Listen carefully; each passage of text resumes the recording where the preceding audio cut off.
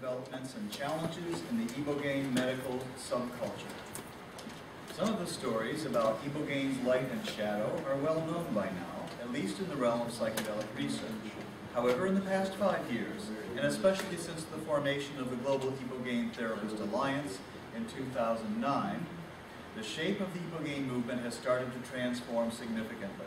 The greatest testament to that is the fact that we are facing a different set of collective challenges. In this presentation, I will try to define some of these new edges of growth and discuss current developments. So Jonathan is an Ibogaine provider, writer, and organizer with a long-standing passion for ceremony and the healing and inspirational qualities of visionary medicines. Since 2009, Jonathan has been helping to facilitate with Iboga in ceremonial and clinical settings throughout North America. He organized the most recent gathering of the Global Ibogaine Therapist Alliance in Vancouver in October 2012. He currently sits on the board of directors of GITA, as well as the board of Pangea Biomedics, an Ibogaine-assisted detox center based primarily in Miami, Mexico. And with that, I will introduce Jonathan Dickinson.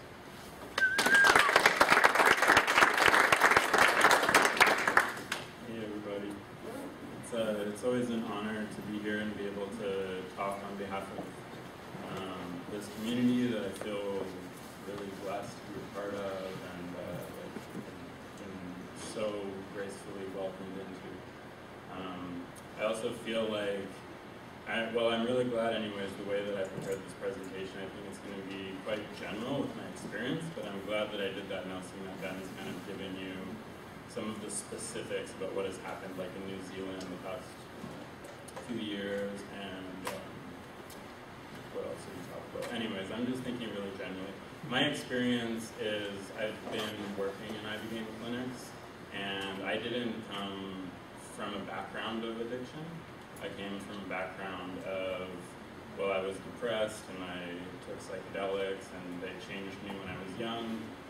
And I started to do a lot of research and got very inspired by the vision of Albert Hoffman and some of the psychedelic gurus about psychedelic clinics and the way that those could be integrated into society and offer a chance of to teach people more about meditation and yoga and be incorporated into people's spiritual paths. So I came to Ibogaine clinics feeling like they were a really grassroots model of that. They were starting to form and they were learning some of the lessons. It's kind of like the school of hard knocks, but it is happening, and it's been a really inspiring process to watch. So I'm assuming that most people who have heard about Ibogaine have heard about it either through news media, which Ben kind of gave a splattering of, or through people who have that kind of very polar view of it. It's either something that is a miraculous cure because it helped them a lot, or it's something that is quite dangerous and it's hard to understand what it's doing and it's hard to integrate into Western medicine. So I would like to just kind of complexify that a little bit and show that in the past few years, because really it's only been a very short time that Ibogaine's been used in a clinical setting. There have been a number of emergencies that have come up. People have had to be hospitalized when they're taking Ibogaine. There's been a number of fatalities that are associated with Ibogaine administration. But through that process, there's been a lot that's been learned. And we've been able to, as a community, as like now we're working on forming the Global Ibogaine Therapist Alliance, which is essentially creating a forum for people to be able to share information about how treatments are happening and to be able to continue training after they've already been trained, to be able to train each other and show each other what they're learning. So the first thing that I can say is a lot of the people that I've been learning from were formerly addicts, and they came in through a process of initiation in a clinical setting, and at the same time that they started to learn about Ibogaine's safety, they also were learning about Addiction 101.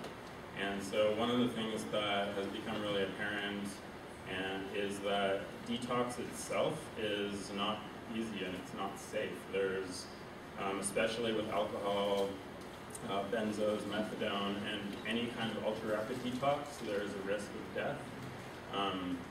When there's improper care, which is the case in a lot of even conventional medical settings, or when people are detoxing themselves outside of medical settings, there's a lot of risk factors that are unaddressed with or without Ibogaine. So we've been able to see that even when Ibogaine is being administered and those emergencies are coming up, most of the time, or I think, yeah, all of the time, sorry, I can't, okay. All of the time there's either been pre-existing cardiovascular conditions, other substances of abuse being co-administered, seizures associated with alcohol or benzos, or any of another number of factors. There's been absolutely no evidence that Ibogaine itself is neurotoxic. So I'm kind of skipping around it. Sorry for that. But I wanted to show this data too. This is something that Ken Alper has drawn up. It's just to be able to show that Ibogaine, the fatalities that are associated with Ibogaine are fairly similar on par with other addiction treatments. And I think that all that I'm trying to get to here is that there's not necessarily a correlation between Ibogaine fatalities and the dangers that have happened. It is possible to be able to reduce the risk factors that are associated with Ibogaine, and that's being handled in a really successful way. These numbers that are up here, showing that there was 11 fatalities in 3,414 treatment episodes of Ibogaine between 1989 and 2006, is, well, that's based on that many treatment episodes, but we've been able to see that, I think since then, we're up to maybe like 10,000 treatments, and there has been a significant reduction in the number of emergencies that have taken place. And that's just because of the safety protocols that are being administered. And that, in my personal experience and with the clinic that I'm associated with, that hasn't looked like bringing a lot more medical equipment into the fold. There's actually been a reduction in the amount of medical equipment and more time, just like taking more time with people, going slower, and being able to observe the process more carefully. So, yeah, this is what I wanted to get to eventually was one of the big things that we're working at Pangea, and the director of the clinic there is Claire Wilkins, is I don't know if you know, in psychedelic therapy there's kind of two schools of thought. There's psychedelic therapy, which is offering really high doses with the intention of catalyzing some kind of mystical transformation. And then there's psycholytic therapy, which is doing low doses over the course, like broken up over weeks, in conjunction with psychotherapy. And so what Claire has been developing is, I've gone ahead and called it ibolytic therapy. And basically that looks like, I mean, in a flood dose, the way that it happens is a lot of the times, traditionally, people come in on the plane, and by the end of the evening, they're starting to go into withdrawals, and so people start doing like a test dose and building up a dose until by the end of the night, somebody's flooded with Ibogaine, and they're having a really strong visionary experience, and they come out of that several days later totally clean. That's the way that it appears in news media of the popularized version of what an Ibogaine treatment looks like. But with ibolytic therapy, that it looks a lot more like taking weeks, taking a long time to sort of introduce somebody to Iboga so they can feel how it works in their body, so they can be more engaged with the experience, because it brings up a lot of kind of mental process.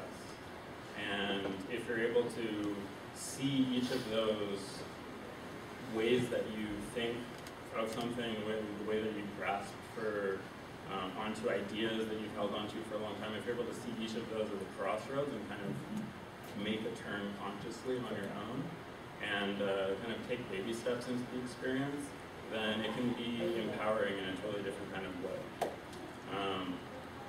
So the way that Claire's working is actually doing successive lower doses over the course of weeks, which builds up Ibogaine in the system. It allows Ibogaine to collect in your body.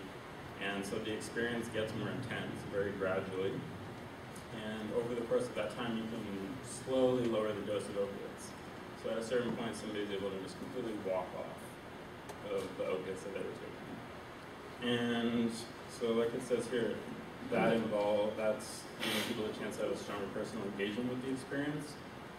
It also gives a chance to be able to treat higher risk patients, because a lot of people that can't take a flood dose of Ibogaine right away are able to do lower dose. And what we've been able to see is actually that if there are some of the pre-existing heart conditions that would be contraindicated with the flood dose, the lower dose is able to actually repair some of those, but eventually somebody could take a flood dose. So this is a really interesting model for kind of understanding how Ibogaine works, because I'm not a neuroscientist at all, but I know that even people who have looked into the neuroscience, it's kind of like a rabbit hole. It's really hard to describe exactly what's happening, what is the mechanism of action for how it's working. It's working on so many receptor sites at once. So one of the ICER's board members, Roman Pasculin, presented this at our last conference, and it was just this model of seeing Ibogaine as increasing energy metabolism in the cells. And he's basically saying that the process isn't specific, no matter which species you're looking at. It's also not specific which type of cell you're looking at in the body. It kind of does the same process everywhere. And so basically, Ibogaine is stressful on your energy metabolism, but so is an addiction. So what he's saying is that when you take Ibogaine, it's lowering your level of energy metabolism while you're doing it because you're so involved in the experience, but afterwards your energy metabolism is really high, which is why you're able to detoxify and reduce the tolerance. You have a lot more energy to be able to feel good, and your life flow is stronger. You're able to be introspective and have insights into pathology, etc., eliminate cravings. But he's basically saying that if you do a flood dose after you've already detoxed, it's much easier on your system. If you're taking it at the same time as you're coming off of your addiction, you're kind of compounding stressors on your energy metabolism, and that is reflected in like the cardiographic maps and everything that people are looking at. So the ibolytic therapy, it doesn't mean that you can't work with flood doses. It just means that building up to larger doses can be a lot safer and can actually like do a lot of physical repair before you go into the deeper spiritual realm. So it's nice for people to be able to access as well. So one of the things that's happening right now is I'm seeing a lot of the providers that I've been learning from kind of branching out into doing other types of treatments. The current model has been treating multiple forms of addiction and then psychospiritual growth. And a lot of providers kind of joke that psychospiritual it's not their favorite thing to do, but because they see that everybody in some form or another has an addiction or some form of mental grasping. Like, I guess normally when you talk about addiction in the many forms, there's like the big five.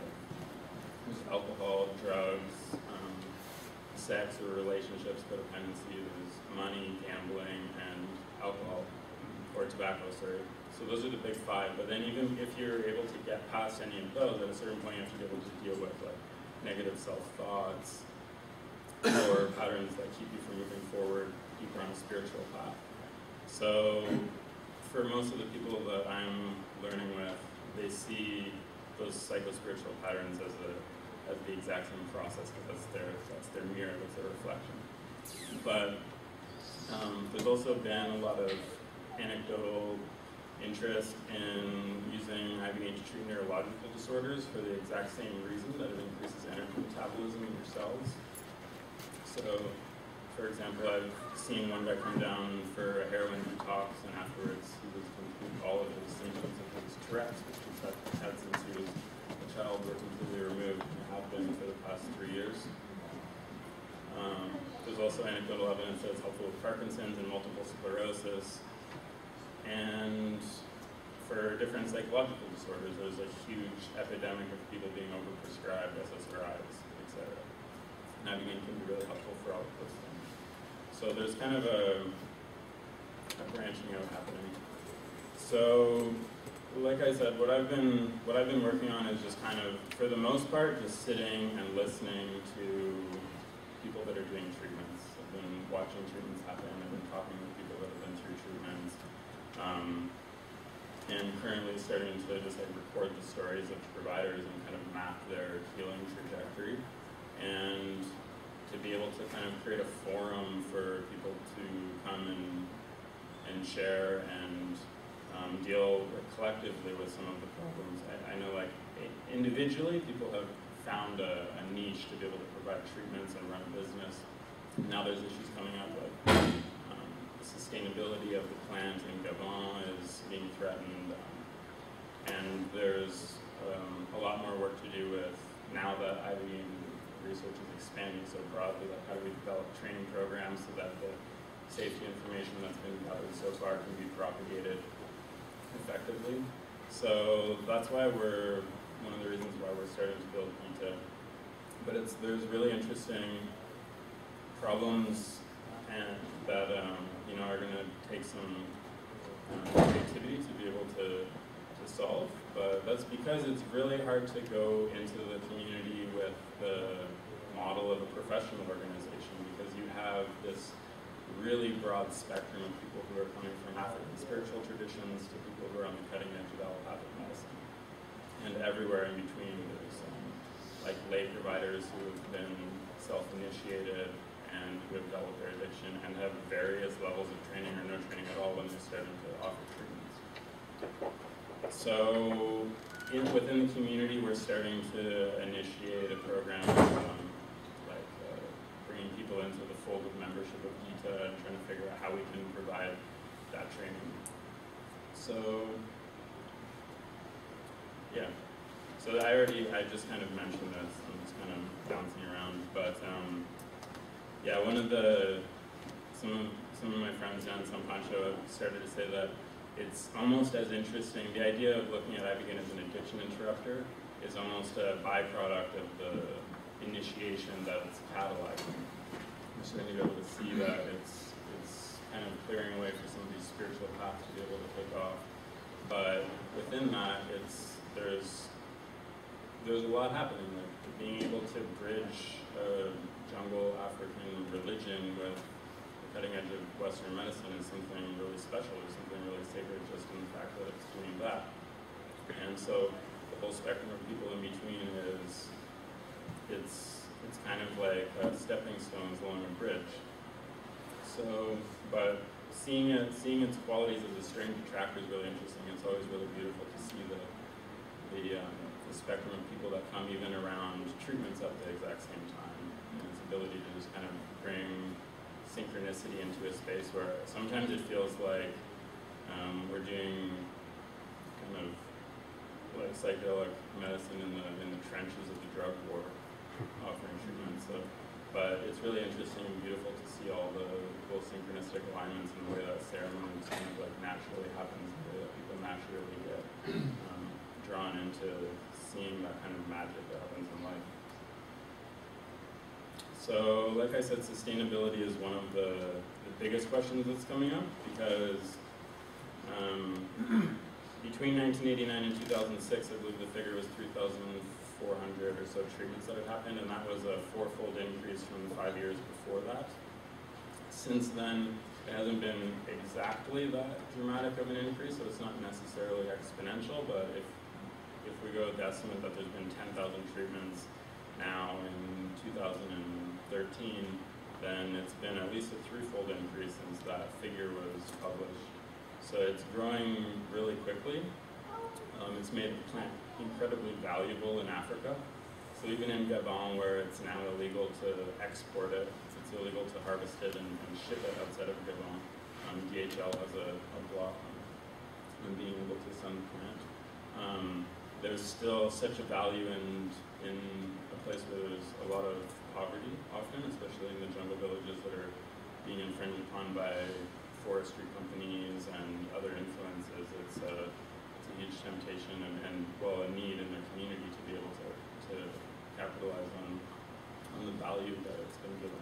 So a lot of the plants in Gabon are being taken into Cameroon and then shipped from there, and we're starting to hear from communities there that it's actually becoming harder and harder for traditionalists to be able to find access to the plant. So it's really kind of sad and disturbing to be able to hear that, and I think that trying as much as possible to be able to see that there needs to be a bridge. It doesn't just need to be developed in a medical setting. There needs to be a bridge to be able to honor and value the traditional culture and the ceremony from which it's coming from, so that we can give back with the resources that we have and use some of the resources like with crop replacement programs or other ways to be able to plant more trees.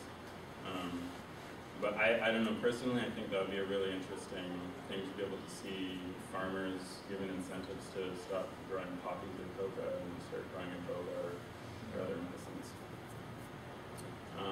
And I think that the way that we do that is first and foremost to see iboga as a sacred plant medicine, and that needs to be protected.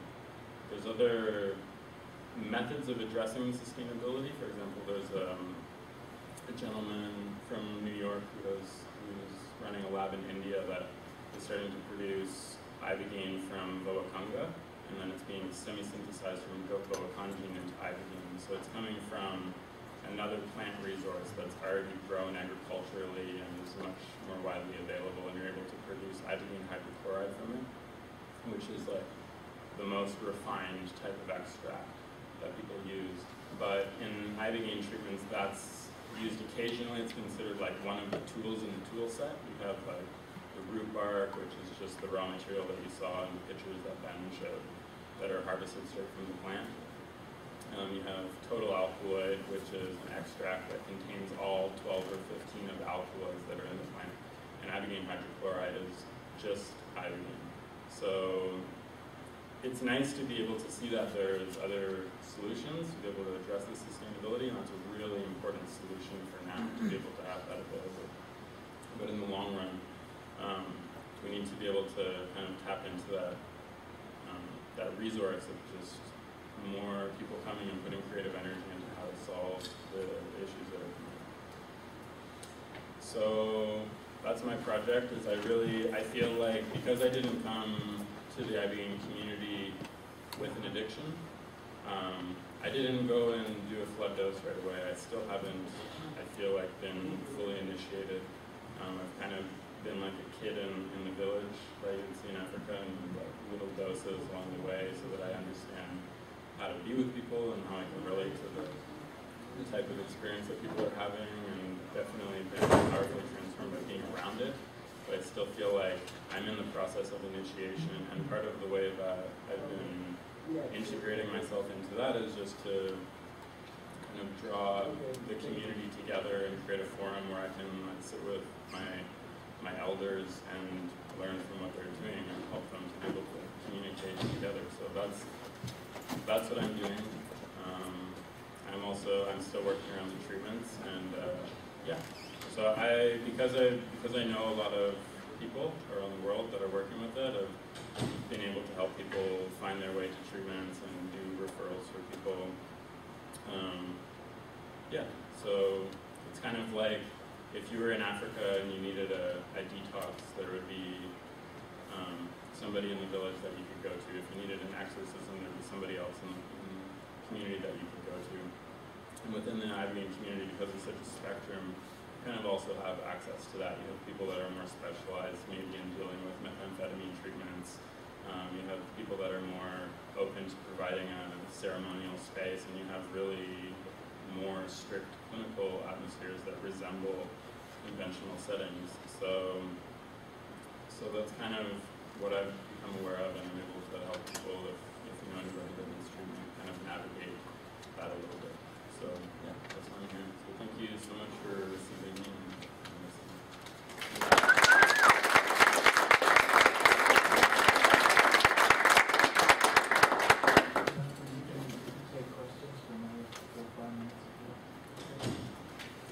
So that's some time for questions. Yeah. Oh, yeah.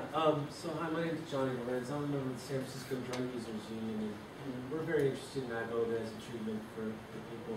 But I'm interested about the Ibogaine movement, especially the treatment of addiction, as to how married the Ibogaine movement is to abstinence. In that, you know, if people who come for treatment for addictions, I mean, there's also the question of like how you define addiction, Yeah. which is an interesting question for me and the people that I work with. And that, is it okay for people who want to just take an addiction break and that maybe don't want abstinence, that maybe are just wanting to take a break from their particular drug of choice or their particular problematic use? Yeah, totally. Yeah, there's definitely, I mean, there's a lot of compassion, especially amongst the providers who were coming out of addiction, for that in particular. Mm-hmm. And it's really just to try to understand what your intention is and try to facilitate that. Mm-hmm. But, I mean, there's other types of community, like if you go into a 12-step community, then it's completely based on abstinence. But if you look back at, like, addiction wasn't even, I'm just quoting my last conversation with Dimitri now, but addiction wasn't even a thing in society until, like, early in the 1900s when capitalism and materialism was becoming, Mm-hmm. you know, kind of the predominant paradigm. Mm-hmm. And AA was kind of providing people with a totally different community that was outside of that, you know. So you're connected with people on a totally different type of brotherhood, sisterhood energy. Like you can call someone up at 4 in the morning and your relationship isn't based on any kind of financial or material concerns, it's based on a spiritual bond that you have. Mm-hmm. And I think Ibogaine addresses that in another really interesting way. It's a ceremonial tool from Africa, you know, and it kind of, so yeah, I don't think, like, seeing addiction as a problem with like a substance that you need to remove yourself from, it's still seeing it in a materialist paradigm, and it's not necessarily, I think a lot of people are starting to see, like I said, that it's kind of the byproduct of the deeper initiation that you're going into. So you can still go and be initiated and do a lot of personal work without needing to stop. I mean, it's there for people who really want to stop and really want to feel away from it, but I hope that answers your question. Hey. I was wondering if you would comment on ever used in that sort of Liber sort of structure, such as Ibogaine, or was it just a hunting sting? Yeah, it was supplied from that synthesizer, and traditionally there are any tribal cultures that use it as in that powerful. I'm not the best person to ask, but I've recently just been made to understand that Voconga is like that. Yeah, but that's a good question. Yeah, I've been very interested in actually taking some of myself. I've had a problem for many years. I actually can't travel, so I came upon some Iboga myself. I was wondering where to get the information on like the body, like how much your body weight is to how much you should actually take. Because I've been kind of having a hard time finding that. Yeah. Where can I find the information actually? So the way that a lot of providers are doing treatments is by, it's not necessarily such a mathematical operation, it's really by watching your body and how you respond to it. Do I need medical attention there 100% or just the buddy system? Like a buddy, it depends on how much you feel like your buddy would be able to do if you're going to have an emergency. My You know, like having somebody there is not that useful unless they at least know CPR and how to get you to it. I mean, this is like the last line of defense, you know, but I would recommend just talking to a bunch of providers and trying to, you know, let them know your situation and try to understand as well what you can do. But I mean, it's not possible for you to travel even to Mexico. I lost my passport. I got Okay. Cool. Well, we can talk more. That'd be great. I'll talk to you after this. Sure. Thank you very much. Well, folks, that'll have to be it for now, so we can stay on our schedule, but we will have a panel discussion at the end, and you can address more questions to Jonathan and the rest of us then. Jonathan, thank you very much.